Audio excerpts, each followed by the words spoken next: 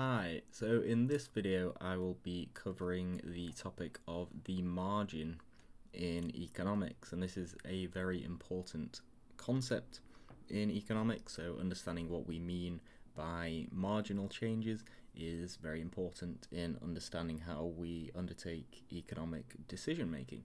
So when we think about the margin, we're thinking of the change in a variable which is caused by increasing or decreasing another variable by 1 unit. So it is how one variable changes when we change another variable by a small increment or by a marginal amount.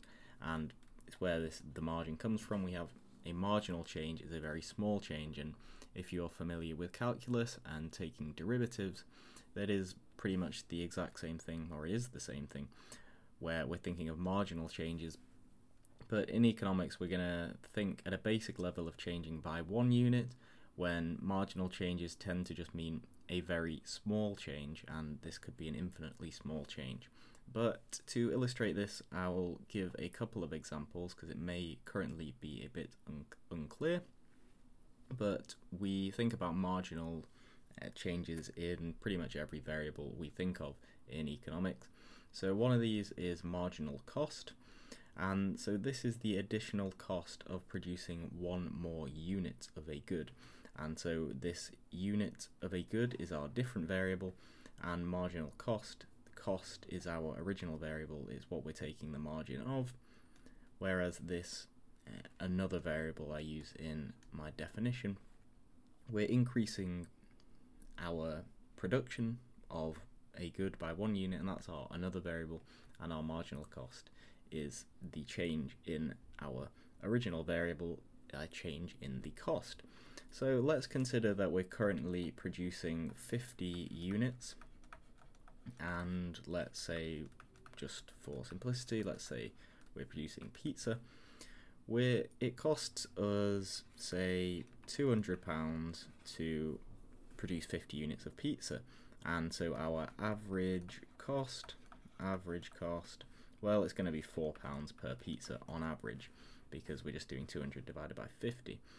But what we don't really care about this when we're doing marginal costs. What we care about is the increase when we go to produce one more unit of pizza. If we go to produce 51 units, it's going to now cost us £205 to produce 51 units of pizza. So what is the marginal cost? What is the cost of producing the 51st unit of pizza? Or maybe we don't need to say units, we just say our 51st pizza. Well, it costs £200 to produce 50, it costs £205 to produce 51 units. So our marginal cost, or MC, is going to be £5 of producing the 51st pizza. And clearly this £5 is different from our average cost. Our average cost is just, on average, what does each unit of pizza cost us to produce? Whereas we don't really care about that when we're thinking of marginal changes. We only care about what the next pizza costs us. And if we go on to our 52nd pizza that we're producing, and it costs us, say, £220 to produce 52 pizzas, we'll notice that the marginal cost now is going to be £15 to produce a pizza. And so we're going to maybe not want to produce our 52nd pizza because it's very expensive for us to produce. Why does marginal cost change over time? Well, it may be because we have to buy new equipment, because our equipment is only set up at the moment to produce 50 or 51 pizzas, so the marginal cost is increasing. Maybe we don't have enough space to do it, so we're going to have to spend the money a different way. But that's the concept of marginal cost. We can think about marginal revenue, which is the additional revenue of selling one more unit of a good, and we could do the same exercise that I've just done. We can think of marginal product, which is the additional output of adding one more unit of an input.